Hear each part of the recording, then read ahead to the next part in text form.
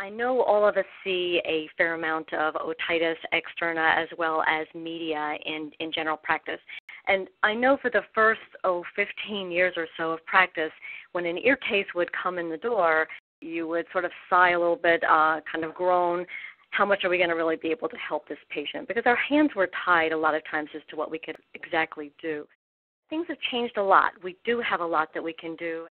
So I don't know how many of you in practice have a video-otoscopy unit. It has definitely revolutionized the way that I have practiced veterinary dermatology for otitis. It has allowed me to see things that I would have never seen before, and it truly does act as a teaching tool for the owners as well. So I would highly recommend a video-otoscopy unit. And for us, it allows us to do some of the different therapeutics. So we can actually go in, clean everything out, infuse medication directly into the bulla, and even place a wick into that area.